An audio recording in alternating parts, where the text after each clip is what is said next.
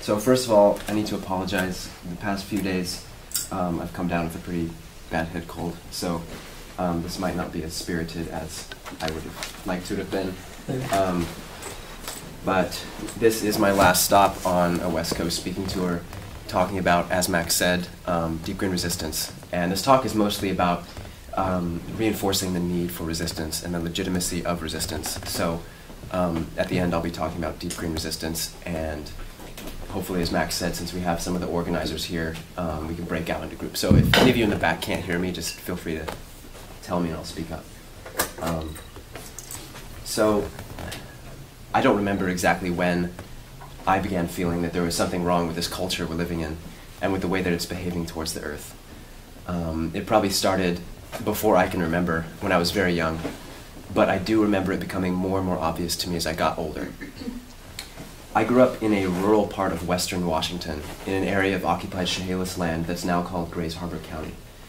And the house I grew up in was situated on this hillside that overlooked a large meadow, which was home to many different creatures. I remember seeing deer, bobcats, coyotes, possums, eagles and hawks diving for snakes and field mice. And there was a herd of elk who would come through occasionally to graze and socialize. And I have vivid memories of an early fall morning, going outside to do some chores, and since everything was covered in a thick fog, I couldn't see the elk who were over in the meadow when they began bugling to each other. Have any of you ever heard the bugling of elk? Yeah. It's one of the most hauntingly beautiful noises I've ever heard, and I still get a chill sometimes when I think about that morning and their song coming to me through the fog.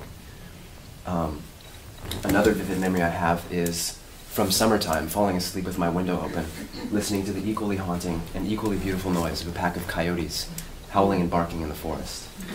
And when I think about the coyotes, I can't help but think about the frogs, who would almost drown out the howling of the coyotes with their own song, which would be coming from the meadow as dusk turned to night.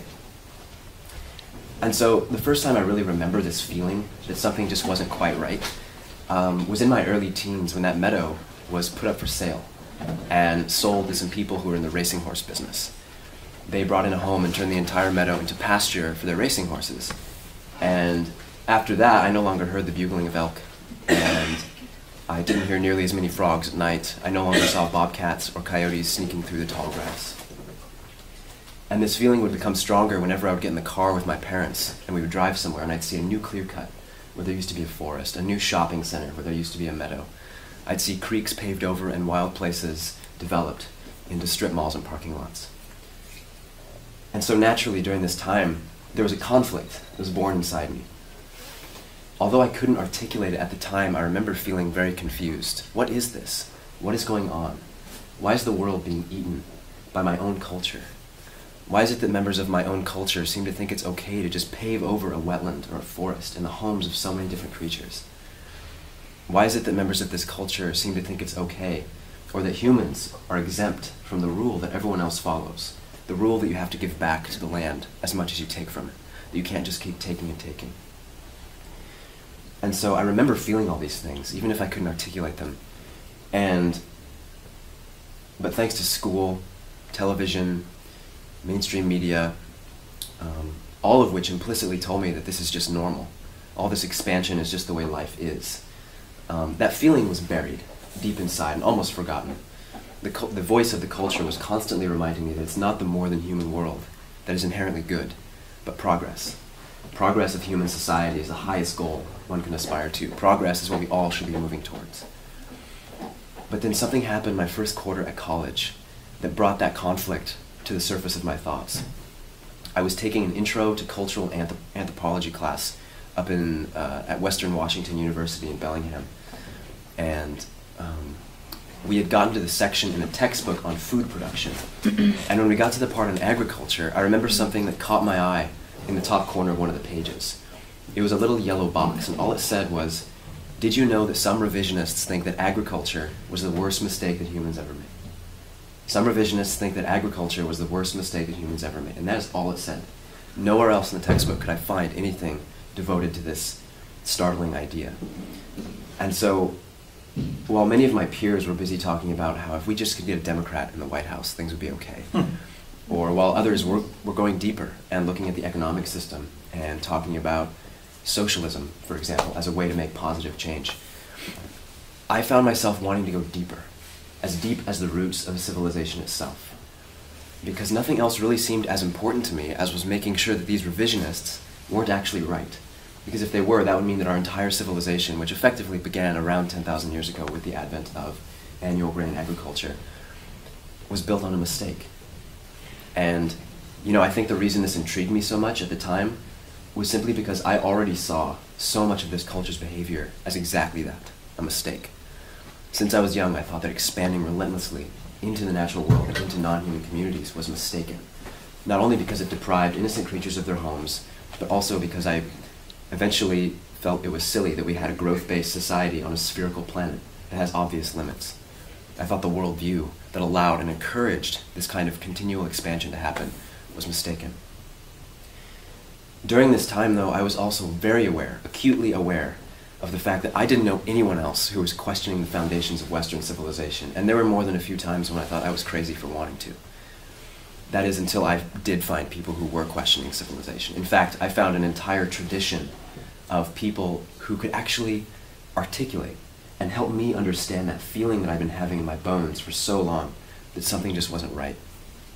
People like Richard Manning, Daniel Quinn, Lierre Keith, and others presented a more honest and common sense look at agriculture and the destructiveness that is inherent therein. And people like Jack Forbes, Derek Jensen, Susan Griffin, Chellis Glendinning, David Abram, and many others presented a more honest and holistic look at the entire culture of civilization and its history of atrocities: colonialism, imperialism, enslavement, torture, rape, genocide, ecological devastation, and so on. These people helped me discover a path that made a hell of a lot of sense to me, more sense than what I was learning in school. And they found the path that I wanted to follow. And that path has led me here tonight, speaking to you about how I think we've been led astray. So how many of you know who Rachel Carson was? Okay, and if you don't know, Rachel Carson wrote a book called Silent Spring, which was published in 1962. And that book documented the nasty effects of chemical pesticides on the natural world and on humans. And it also exposed chemical industries for spreading disinformation to the public. And it's known today as the book that launched the modern environmental movement. And so an observation that we can make then is, if the publishing of Silent Spring in 1962 was in fact the launching point of the modern environmental movement, that means we've had a modern environmental movement for about 50 years now. And so we've had half a century of modern environmentalism, and yet every living system on the planet is in decline, and the rate of decline is accelerating. There has not been one peer-reviewed scientific article that's been published in the past 30 years that shows any living system that is improving or even stable. Industrial society continues to eat into its ecological foundations, continually grinding away at the world of life. We all know what's happening. Every day new forests are pulled down. Every day new grassland and prairie land is ripped up. The average rate that we're driving species extinct is 50,000 a year. That's 140 every day. Mollusk populations are collapsing. Migratory songbird populations are collapsing. I heard scientists just the other week give coral reefs a few decades before they're extinct. And someone told me just today that the black rhino was now officially considered extinct, a few days ago or something. And so,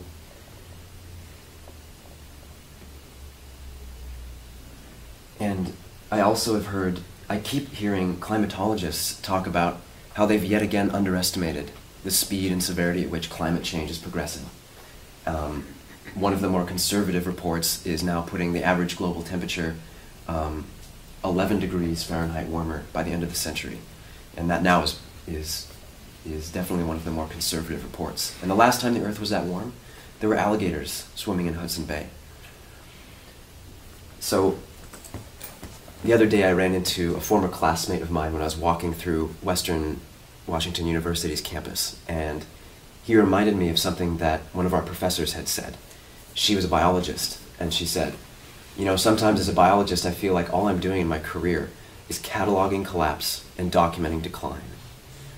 And when he told me that, I was reminded also of something that the great Sierra Club conservationist David Brower said later in his life. Now, if you don't know David Brower, he started many environmental groups like Friends of the Earth Island Institute, the League of Conservation Voters. Earth First? I don't know about Earth First. I don't think so. He might have had an inspirational role. But he said later in his life, all I did in my career was slow the rate at which things are getting worse. All I did in my career was slow the rate at which things are getting worse. And so if we take a step back and look at the state of the Earth, whether we're looking at the scientific data or the gaping wounds that we can see with our own eyes, the Earth is not better off because of the so-called environmental movement. And I think that if we're going to move forward, we're going to have to admit to ourselves that, for all practical purposes, environmentalism has failed. But I'm here speaking to you because it's not too late. I don't believe it's too late for us to take effective action. My contention, and the contention of the people I work with, is that there is a way for us to stop the destruction of the planet. And I want to talk about that in a little bit here. Right now, the environmental movement is simply making things less worse, here and there, as people continue to struggle, holding on to the last remaining pockets of diversity that haven't yet fallen to the insatiable appetite of industrial society. It is primarily a defensive movement. All of its victories pretty much are temporary, in pockets, while the industrial capitalist economy is always on the offensive, taking and taking what it needs to function without giving anything back in return. And what it does give back is toxic. Plastic, styrofoam, synthetic chemicals, and so on. And so the question for me is, what is it going to take for us to actually make the world a better place, instead of just slowing the destruction? What is it going to take for us to turn the environmental movement into an offensive movement, instead of just a defensive one? And whenever I ask myself that question, how are we going to make the world a better place? I usually find myself looking to those who I already know are making the world a better place. As I was writing up this speech, I remember looking out my window and seeing the branches of an alder tree reaching towards my house. And beyond that alder tree, there was some ocean spray. And beyond that, there was a Doug fir. I know that they are all making the world a better place simply by doing what they do and being who they are. And I think back to the elk and the coyotes and the bobcats and the eagles and hawks that I grew up with. And I knew early on, even though I couldn't articulate that also, that they were making the world a better place simply by doing what they were doing and being who they were. And so there are forms of life all around us, every day, doing what this culture cannot do, and its members. They're making the world a better place because of their existence. And my point with saying this is that whatever movement we build, whatever struggle we create, it has got to be in accord with the more than human world. Whatever we create has to conform to the needs of the land and not the other way around. And that is what is so frustrating to me about the mainstream environmental movement. Pretty much every solution that I've seen that's been proposed to confront climate change or the general ecological crises, all of them seem to be trying to force the Earth into some sort of compromise so that the industrial economy can still be existing alongside it. Solar panels, a single solar cell, still requires an industrial infrastructure to exist. I know many of you know this. And you still need rare earth mining to get the rare earth minerals like cadmium, tellurium. You need the entire infrastructures that make the production, manufacturing, and distribution possible. Not to mention the social inequalities that this system keeps in place and that I don't hear a lot of people talking about. Who's going to be mining that metal? Is it still going to be poor brown people in a third world country? Are we going to have to keep flattening ecosystems to get at the necessary materials? And the same goes for wind energy. How are we going to get all the metal it takes to build giant farms of these windmills? What's going to power the factories that make the ball bearings that go into every turbine? Or these things use oil for lubrication. Where are we going to get that oil? And that isn't even to mention the migratory birds and the bats that these things kill every day. The reason the Earth is being destroyed is not because the industrial capitalist economy isn't green enough. It's not because we haven't yet adopted clean energy. The transition to so-called clean energy and renewables doesn't challenge the system of extraction. It doesn't challenge imperialism or stealing resources from the colonized countries. In a green economy, whatever that means, the rich continue to get richer with new marketing schemes, and the world continues to be destroyed. We've already seen it happening. And as long as we don't challenge the foundations of this system, it's going to continue operating in the same old destructive way and eating the earth, whether it's green or not. And this is one of the main things that I wanted to talk to you about tonight, that we live in an economy that is inherently earth-destroying, and we are nowhere near a different way of life. And I want to share something that really helped me understand this, and that was learning about the work of an anthropologist by the name of Ruth Benedict. Ruth Benedict was doing some cross-cultural work in the early 1900s, and she figured out that the fundamental difference between aggressive cultures and non-aggressive cultures came down to their social reward system. Non-aggressive cultures had social forms that rewarded behavior that benefited the group as a whole and kept any wealth that there was spread out among all members. Whereas the aggressive cultures had social forms that rewarded behavior that benefited the individual at the expense of the group as a whole. And so the non-aggressive cultures used what Benedict called a siphon system, where wealth is constantly siphoned from rich to poor. And these kinds of cultures are often characterized by security, for obvious reasons. People aren't trying to hoard wealth. They're not trying to make it to the top in some dog-eat-dog world. Cooperation is primary. And the aggressive cultures, on the other hand, use what Benedict called a funnel system, where wealth is constantly funneled from poor to rich. And these kinds of cultures are often characterized by insecurity because people are competing with one another to make it to positions of prestige and power, and they have to step on each other's backs to get there. And so when I learned about this, I immediately asked myself, what are we? What is this culture? And I think as we continue to see the gap between wealthy and poor continue to grow, and when the average CEO is making $12,000 an hour, I think it's safe to say that we live in the largest funnel system ever to exist. We actually are forced to put responsibility for our very communities into the hands of distant people whose job is not to make sure that our communities are healthy and functioning, nor is it to make sure that our communities are in right relationship with the earth. Their job is to make sure the economy is healthy and functioning, the funnel economy that brings them their wealth, the funnel economy that gives them the full power of the state and legions of police to protect them from people who might not like this particular arrangement of power. The funnel economy that protects them from being held accountable for their crimes against the earth. If it had been any one of us in this room who spilled 39 million gallons of oil in the Gulf of Mexico, what do you think would have happened to us?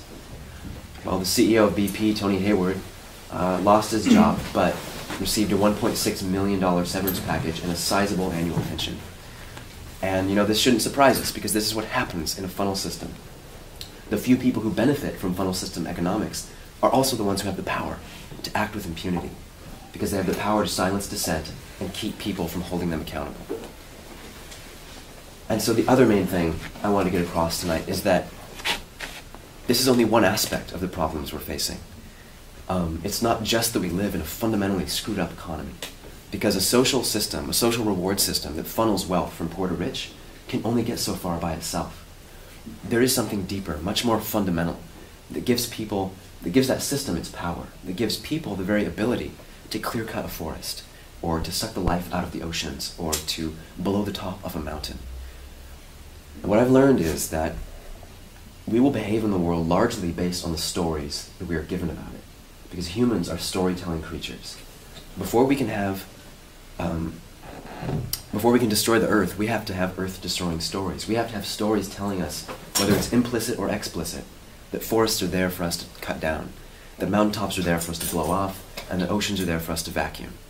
We have to have stories telling us that it's okay to torture humans to further the causes of science and medicine. And these are exactly the kind of stories we've been given. Narcissistic stories telling us that the world was put here for our use and that we have the right to take whatever we want from the natural world and non-humans. Arrogant stories telling us that we can control and manipulate nature without seriously messing things up. And patriarchal stories telling men that their imperative as men is to dominate their world and violate. Not all cultures have had these kinds of stories, and consequently not all cultures have destroyed their land base. Not all cultures have had rates of child abuse and rape that come anywhere close to this culture. There have existed cultures, and there still exist cultures, that know nothing of debt, or bombs, prisons, poverty, homelessness, junk food even. Humans have the capacity to live with each other and with the land in harmonious ways, in beautiful ways, if they have a culture that nurtures harmony and beauty instead of aggression and domination. And so if you have an economic system that's funneling wealth from poor to rich, what is that wealth? What's it made out of? And this is where those stories come in, because how much easier it is for wealth to flow into the pockets of the powerful. If a mountain, for example, is just a pile of rock that you can blow the top off of, extract the bauxite, smelt that into aluminum, and turn that into beer cans, or blue sky natural soda cans if you prefer, and then sell those as a commodity. How much easier it is to have this kind of economy when the world is just a bunch of dead objects that don't have any value until you turn them into something that can be bought and sold. If this culture actually valued relationship with the world instead of power over it and control of it, if this culture actually valued and respected the life in a forest, the life in a mountain, or the life in the oceans and rivers, it could not justify the existence of the extractive economy. If the plants and other animals were not just things that existed for our use, or if they weren't just scenery, or the pleasant backdrop to our more pressing human concerns, I don't think we could justify clear-cutting, or building cell phone towers, or animal testing. Before we can have any of those things, we have to have those stories that silence the more than human and tell us, implicitly or explicitly, that the human world is the most important world. And so, once you've done that, one way I like to put it is cut the vocal cords of another group that you need to exploit, you can justify pretty much anything, whether it's apartheid, the Holocaust, or continental deforestation.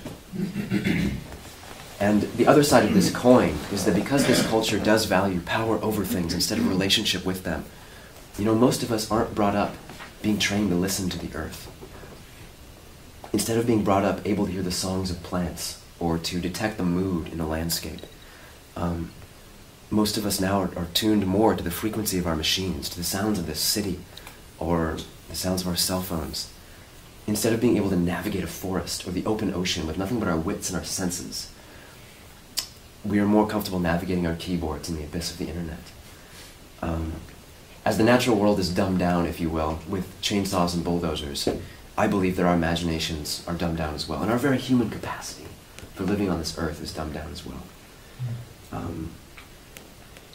And so, the reason I've chosen to talk to you tonight about funnel system economics, anthropocentric cultural stories, and the interlocking relationship between those two things is hopefully to reinforce the idea that it is not a quick fix that we can rely on. It's going to solve our problems, because these problems are fundamental and deeply, deeply entrenched.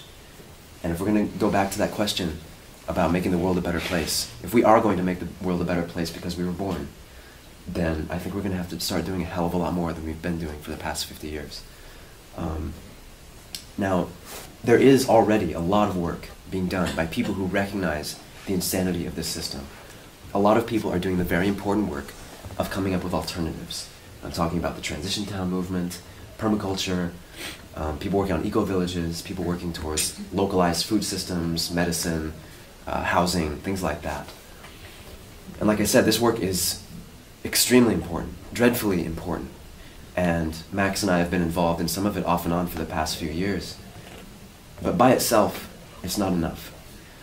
My position on building alternatives is that it must be linked to some larger political struggle that's actually going to confront the system that is destroying the planet. You know, I hear a lot of people, especially people in the transition town movement, talk about something called resilience.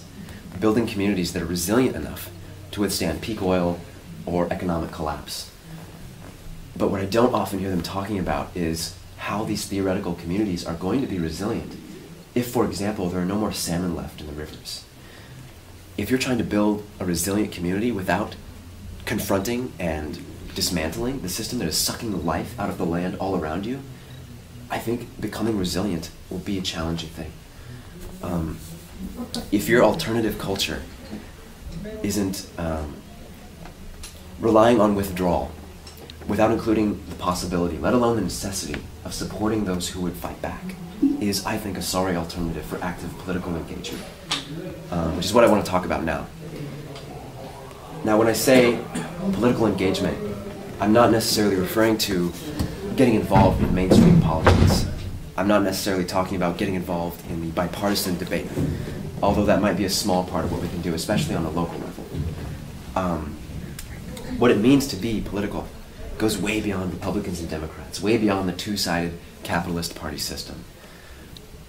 What it means to be political simply means to be involved in how humans are living on this earth. It means to be involved in how decisions are being made and what kinds of decisions are being made. But, you know, I've talked to a lot of people who still buy into the delusion that those in power have a monopoly on politics.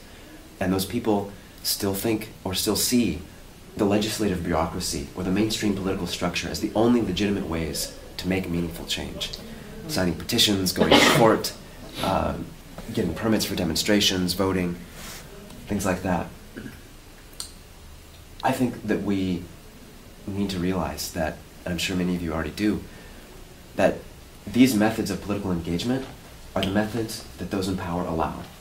And they allow them because they by themselves do not challenge the fundamental flow of power. They don't challenge funnel system economics. And so I don't think at this point we can afford to allow those in power to predetermine the ways in which we oppose them any longer. And I think this is a good time to bring up something Martin Luther King Jr. said. He said, "We should never forget that everything Adolf Hitler did in Germany was legal, and everything the Hungarian freedom fighters did in Hungary was illegal." When we live under a system of law that defines everything non-human in this world as property, instead of as family, or at the very least community, I do not hesitate to say that that system of law is unjust, and that we should not base our actions on whether or not they conform to a legal system that is so blatantly out of touch with the world. If the law is not going to do the right thing, which I don't believe it ever will as long as the earth is just a piece of property, then it's going to have to be us who do the right thing. And so really, when I say political engagement, I mean political struggle. I mean building a political movement that will actually deprive the rich of their ability to steal from the poor and deprive the powerful of their ability to destroy the planet. Negotiation is out of the question, because if you're like me, you do not share fundamental values with the powers of civilization. In fact, if you're like me, your values are fundamentally opposed to the very structure of civilization. You cannot negotiate with those in power when the systems they control and the institutions they run are built on those funnel system, sociopathic values that I was talking about earlier. When the entire system they run is based on the accumulation and maintenance of wealth and power. And you know, the window of time in which asking nicely for change has long since passed. I might be talking about asking nicely or making deals if there were still giant flocks of passenger pigeons on the East Coast, or if there were still 70 million bison roaming the plains, or if there are even larger herds of pronghorn antelope roaming this region, or if the rivers here were still full of salmon, if there was still old-growth forest, if there were still prairies, tallgrass prairies, if there were still Columbia Basin pygmy rabbits, or Bachman's warblers, or heath hens. Maybe I'd be talking about negotiation if this culture hadn't already proven itself to be a culture of genocide, colonizing, dispossessing, or exterminating any indigenous culture that it comes into contact with. Right now we are on stolen land. We are on occupied land. I believe it's Ohlone land. And until we plan for and help indigenous people reclaim their homelands, we are complicit in an ongoing genocide. And as I speak, the last remaining groups of truly free human beings are under assault by this continual expansion.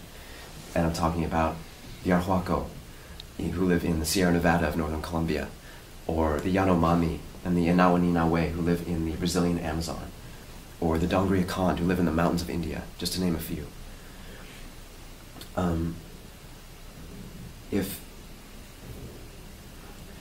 To me, resistance is our only option at this point, because the world is being ripped apart, the earth is being ripped apart, and we have to fight. When he was on trial for his crimes against the apartheid regime in South Africa, Nelson Mandela said, "I do not deny that I planned sabotage. I did not plan it in a spirit of recklessness, nor because I have any love of violence. I planned it as a result of a calm and sober assessment of the political situation that had arisen after many years of tyranny, exploitation, and oppression of my people by the whites." Those of us who are making the call for resistance are not doing so out of a reactionary fever. We're doing so because of in part because of a calm and sober assessment of the history of civilization and the tyranny, oppression, and exploitation that it has wrought upon the earth and its people for the past 10,000 years. But we're also doing so because of a swelling rage that grows with every species gone extinct, every toxic gift this culture gives to the earth, every day that brings us closer to catastrophic climate change. Our rage is growing. And this leads to what I really wanted to get to tonight, which was deep green resistance. A movement I think is long overdue. Now, deep green resistance is a movement that's taking its first steps, with an analysis that starts off where modern environmentalism leaves off. Industrial civilization is incompatible with life. Technology can't fix it, and shopping, no matter how green, won't stop it. Those of us in the deep green resistance movement believe that the only path forward at this point is to build a serious resistance movement that has the capacity to bring down the industrial economy. And so our strategy involves two separate parts of a movement, an above ground and an underground. Deep green resistance is the above ground, and therefore our work is strictly limited to nonviolence. As the above ground, we have two roles. One, we help build a strong, effective movement using civil disobedience to stop the destruction of the planet as much as possible. And two, through the use of education and media, we promote the necessity of a militant underground that would dismantle infrastructure, which would buy time for those of us in the above ground to save what can be saved. Now, resistance movements throughout history have had underground wings that dismantle the infrastructure of oppressive regimes, and they've done that because it works. So our message for those who are able and willing, whatever underground organization is created, it will need to have the training, the discipline, the strategic savvy to coordinate decisive actions on a continental scale. And there are manuals written with our tax dollars that can tell us how. If we are to succeed with this in the time frame we have, we're going to need it all. Our movements have to work in tandem.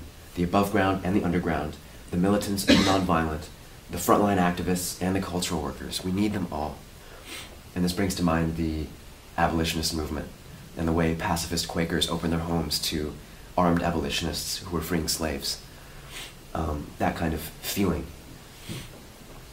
Because deep green resistance is above ground, we have no connection to any underground activities, and we don't want any. Our job is to promote the idea that the underground is needed. And so what we actually do, our day-to-day work as an organization, is strictly nonviolent. But the tactics of this above ground work will have to do much more in order to be successful. And that is our message to those of you, to those of us, who feel that they are more suited for this above ground work. We're going to need a nonviolence the likes of which this country hasn't seen since the civil rights movement. A nonviolence full of courage and love. When we do civil disobedience actions, we're going to have to do them at key points of industry and make sure that those campaigns are sustained. We're going to have to put our bodies between what is left of this planet and fossil fuel. And this means we do a campaign and we don't go home till it's done. This means clogging the jails, not for one day, but for days, weeks, and even months.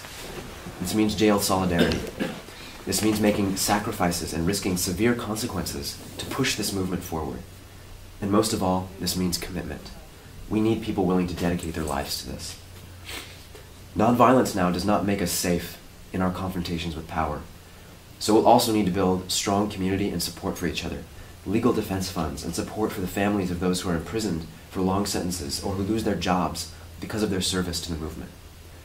This means creating support networks for food, money, transportation, childcare, medical care, and simple companionship. Really, we need people willing to dedicate themselves to being the material support for frontline activists. The above ground part of this movement is also tasked with figuring out what's going to come during and after collapse. While the primary focus is resistance, we still need people working in the transition town movement and working on permaculture, and we still need people doing anti-racism and anti-sexism work. Through collapse, we're going to need to have cultural workers creating ways to deal with violence when it occurs, and with sociopaths who might try to seize power for themselves. And something I will mention again is that we must plan for indigenous people's reclamation of their homelands. Now, with all this said, those of us in DGR believe that if civilization is dismantled, there will be an opportunity for people to create thousands of autonomous cultures nestled inside repaired and restored land bases, relearning the way of life that humans have known for 99% of our existence on this planet, more than 99%. But resistance is primary. Without resistance, we won't have any land base to repair and restore. We won't have any perennial gardens to nourish us. The longer this system is allowed to continue, the less life will be able to survive a collapse. Our first goal has to be protecting the land that gives us our life. And that means nothing short of removing this crust this crust of civilization, so that the land can begin to heal. Life is tenacious, and life wants to live, but it needs our help getting the boot of civilization off its neck. And so a question to end this talk tonight is, are we ready to be responsible? Are we ready to be responsible to the land and to the other forms of life who we share this planet with? If I'm honest when I say that I love this life, and if I'm honest when I say that I love the elk and the coyotes and the bobcats and the songs that they sing, and if I understand that love is not just something you say, but something you do, then all I can honestly do and truly feel responsible to the earth and to the land is to help build a resistance movement with the capacity to bring down this insane culture. And so my plea to you is that even if you have a weary heart, that you let love guide you. And I ask you to consider what it is in this world that you do love and what you're willing to do to defend it. Thank you very much.